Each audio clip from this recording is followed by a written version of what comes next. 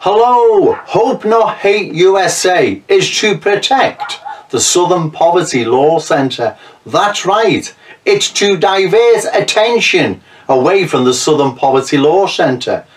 Hope Not Hate USA is trying to create an image now that it's going over there to recruit spies and then send them into the white nationalist movement to destroy it, which it may indeed be doing, I don't know.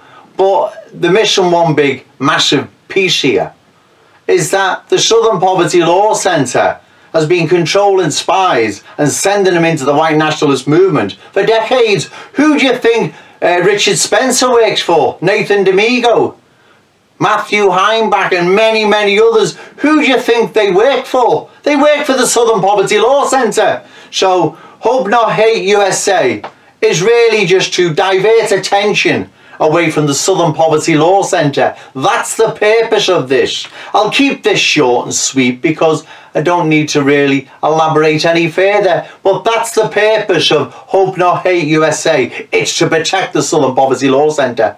Okay, thank you.